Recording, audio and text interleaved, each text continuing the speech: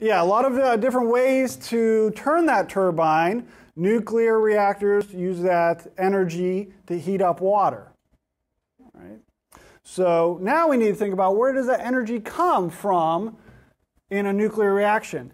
In a chemical reaction, we know where that energy comes from. It comes from the... Should I sit down again? Yes. Where does, in a chemical reaction, would it be a redox reaction, combustion reaction, whatever chemical reaction, where does that energy come from? If it's an exothermic reaction.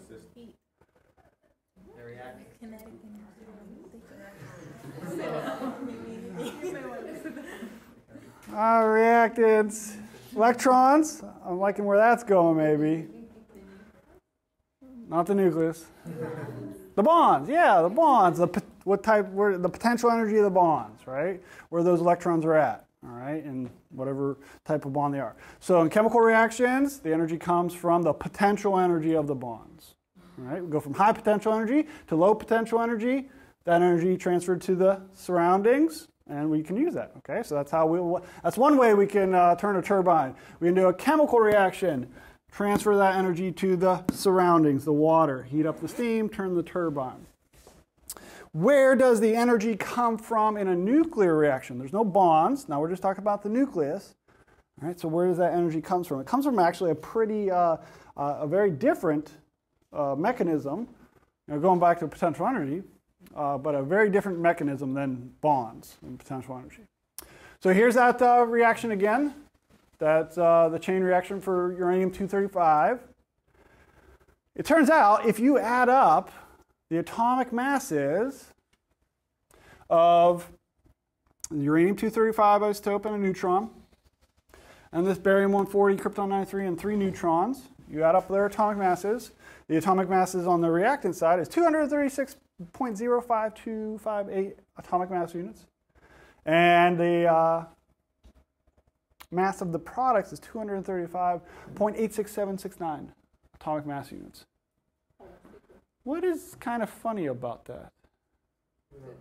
They're not the same. Okay? They're not the same. That's you would think, okay? We have this funny little thing called law of conservation of mass, all right? Where we said that matter can't be created or destroyed. And I said that way back in week 1 of General Chemistry 1. Remember that? Remember those good times? Oh, good, Gen Chem 1, all the good days. But do you remember when I said law of conservation of mass and where matter can't be created or destroyed? It's kind of a lie. I mean, it's not like 100%. It's not a lie. Like I wasn't lying to you, but it's like not 100% correct. Okay? It's a, yeah, I said it with confidence and you believe me. Okay?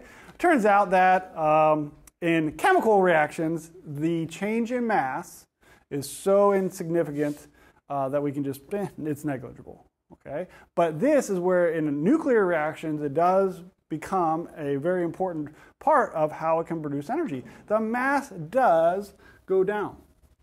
All right? And one of the first persons to figure out why or how this can produce energy, the mass going down producing energy, was this guy.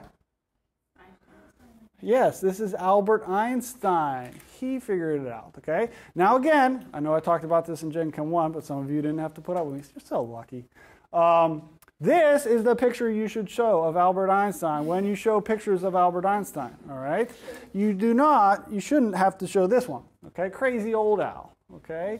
Young dapper Al. This is what he looked like when he was working on all these equations, okay? So that's the picture you should show. And he happened to come up with a little equation, all right? And that equation was E equals mc squared. He came up with that equation. All right. And sold a bunch of t-shirts. So E, what would E stand for? Energy. It does stand for energy.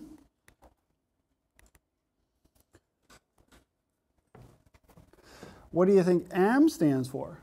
Mass. And then C, what did C stand for? Speed of light.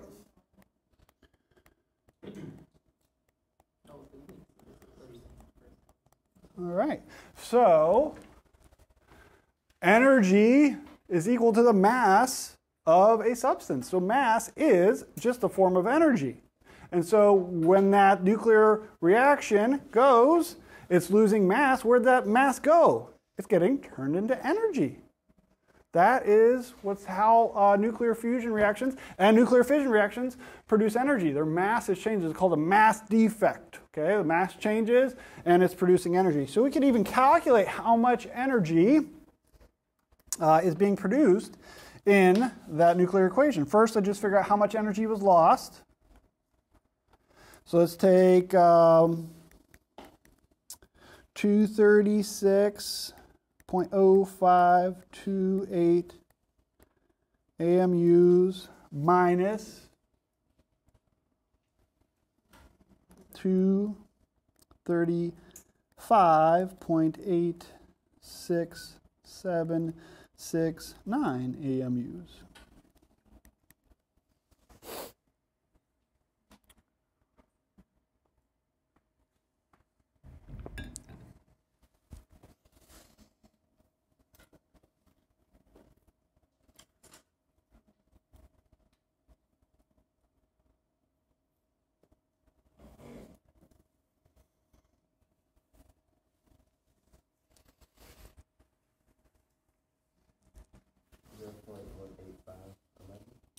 Zero point 185. 11?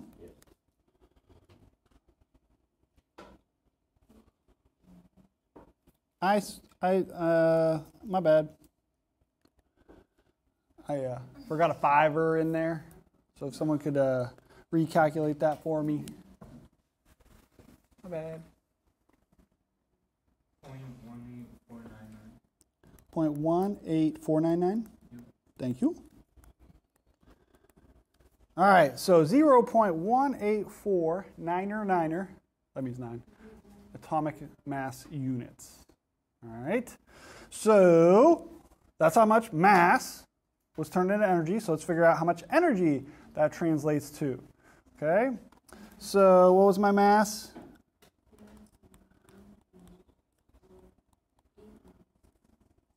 $18499? Mm-hmm. All right. Look at those special effects. All right. So eventually we're going to want joules, okay, for our units of energy. And a joule is a kilogram meter squared per second squared. So I got to convert this to kilograms.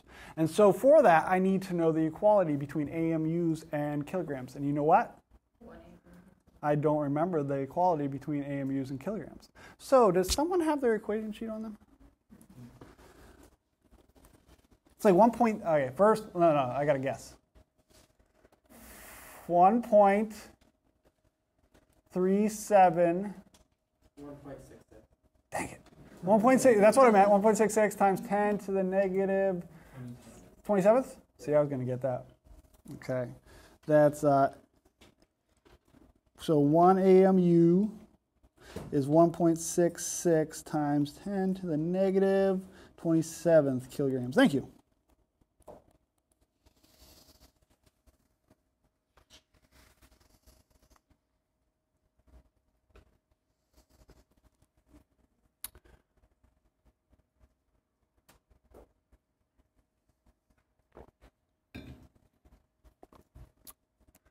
Those handy dandy equation sheets, they have it all.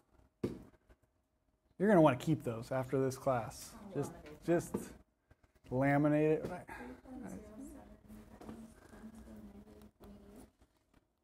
3.07 times 10 to the negative 28. Thank you. Kilograms. All right, so let's plug that in. 3.07 times 10 to the negative 28 kilograms times the speed of light, which is 3.00 times 10 to the 8th meters per second.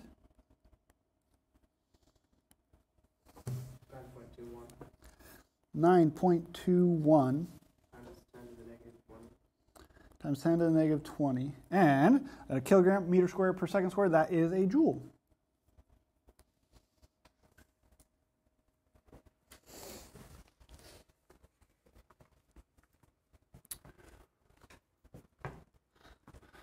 (9.21 times 10 to the negative 20th). Is that a big number or a small number? That's a small number. I thought nuclear reactions were all kinds of cool and could produce a lot of energy. That's a small number. But that is just for one atom. That's per atom. That was just for one uranium atom decaying in that nuclear fission reaction. So let's figure out how much energy that was per mole.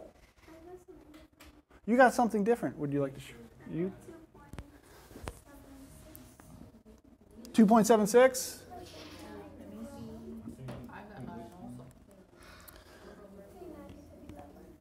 Times 10 to the negative 11? 11.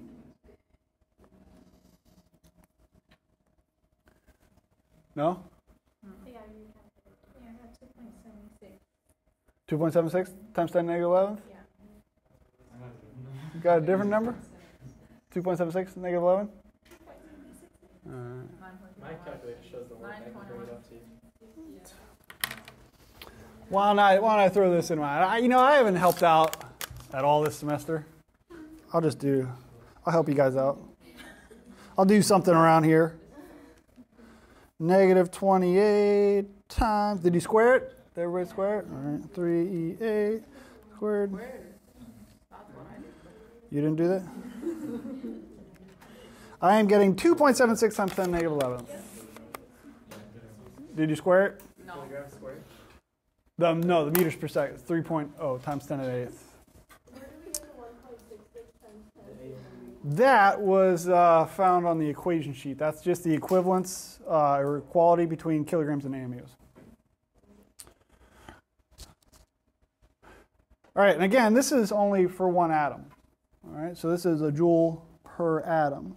When we talked about the energy being produced from like a combustion reaction, when we talked about enthalpy, those were like a couple hundred, maybe a couple thousand kilojoules per mole. But that's per mole. So let's figure out how many kilojoules per mole this is so we can compare and contrast. If you remember combustion of propane, that's natural gas. Propane, natural gas is methane primarily. But propane was like 2044 kilojoules per mole, so 2,000 kilojoules per mole. So let's see how a nuclear reaction stacks up. So if we're going to go from atoms to moles, what number are we going to need? Avogadro's, good. All right, so that's joules per atom. And I want to go to kilojoules per mole. All right, so let's do Avogadro's number, 6.022 times 10 to the 23rd atoms per mole. I got joules per mole, but I'm going to kilojoules. So in 1 kilojoule, there are what? 1,000 joules?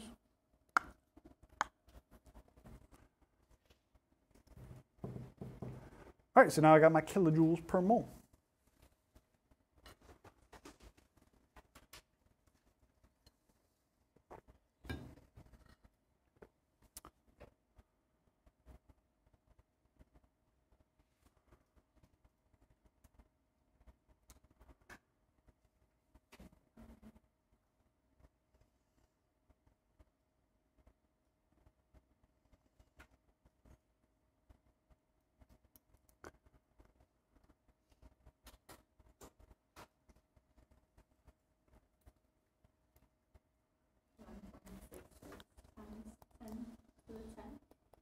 One 1.66 times 10 to the 10th.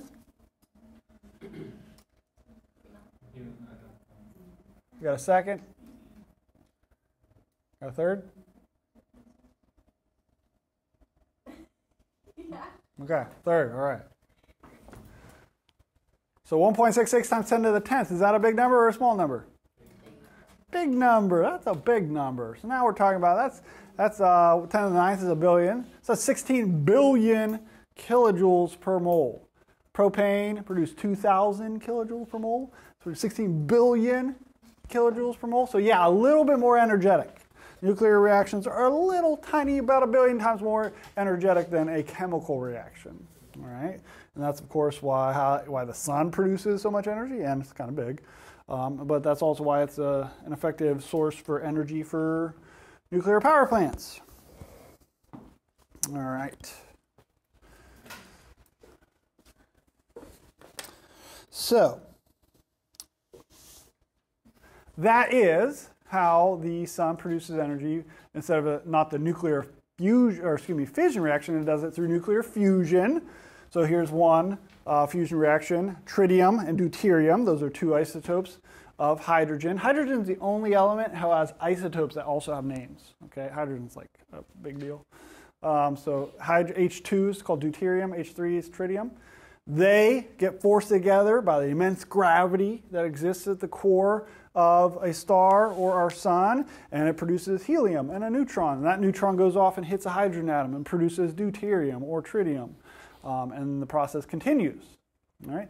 What's really good about nuclear reactions is that you get energy either way you go. You get energy, produce energy from nuclear fusion reactions going up. And then over here, from uranium back down to 56, you get energy by producing nuclear fusion reactions. Okay.